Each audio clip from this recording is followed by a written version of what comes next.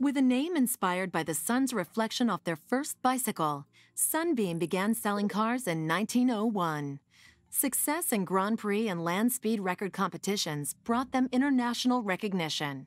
The twin-engine 1,000 horsepower became the first car to exceed 200 miles per hour, driven by Sir Henry Segrave in 1927.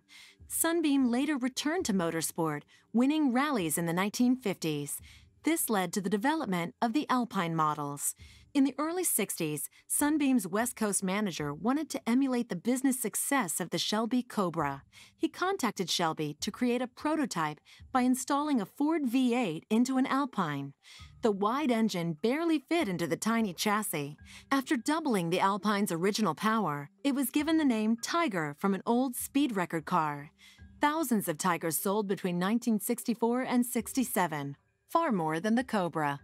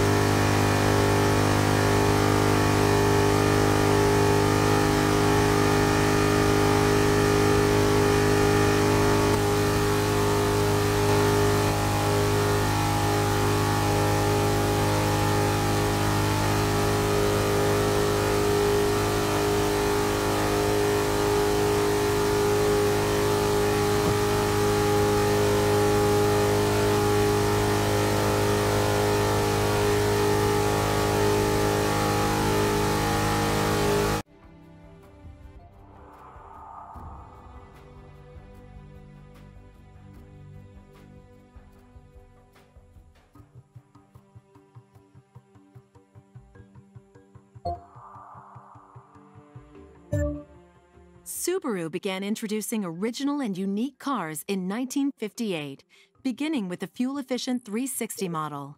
More than just city cars, Subaru produced the futuristic XT and SVX coupes, as well as the Brat light truck. In a stroke of genius, the Brat's rear-facing seats exempted it from harsh anti-truck tariffs.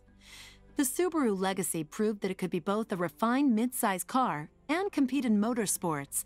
In 1989, a Legacy RS set the 100,000-kilometer world endurance speed record and followed it up by winning Rally New Zealand in 1993. Succeeding the Legacy in rally competition was the Impreza, which went on to win several World Rally Championships. Other Subaru models have set world speed records for their class, including the Justy hatchback and Forester SUV. No matter the model, a Subaru surprises with sportiness.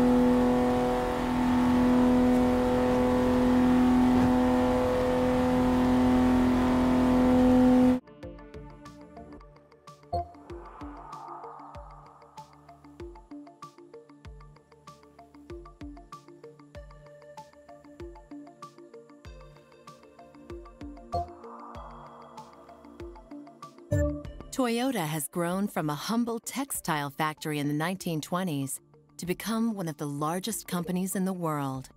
They are so big in Japan, in fact, that a city near the factory was renamed Toyota City. The two top-selling cars in the world, the Corolla and the Camry, are both Toyotas. The Corolla alone has sold over 39 million models. Parked end to end, they would circle the globe 4 times. They may be known for their popular, dependable cars, but Toyota also has a history of success in motorsport. Toyota has been active in many forms of racing, including the World Rally Championship, NASCAR, and Formula One. Their drivers have captured 4 WRC titles, and the Camry has won 74 NASCAR races in 6 seasons.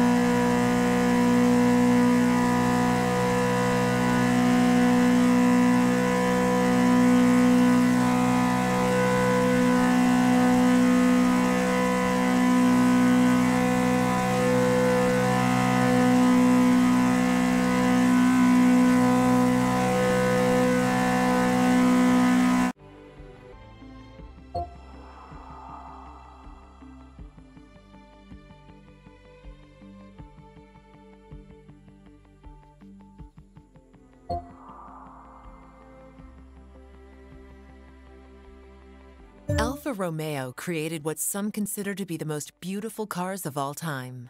Despite their high-end appearance, though, these cars are surprisingly attainable.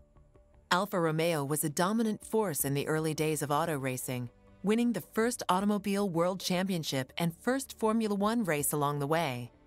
They also were early innovators of variable valve timing, fuel injection, and double overhead cam engines, bringing racing pedigree into production street cars. Alfa Romeo, however, is famous for one thing: beauty. Even Henry Ford once admitted, "When I see an Alfa Romeo go by, I tip my hat." Racing enthusiasts have often said you cannot be a true petrolhead until you've owned an Alfa Romeo. But their popularity goes beyond car experts. The special edition Alfa Romeo Spider will always have a special place in pop culture history, appearing prominently in the classic 1967 film The Graduate.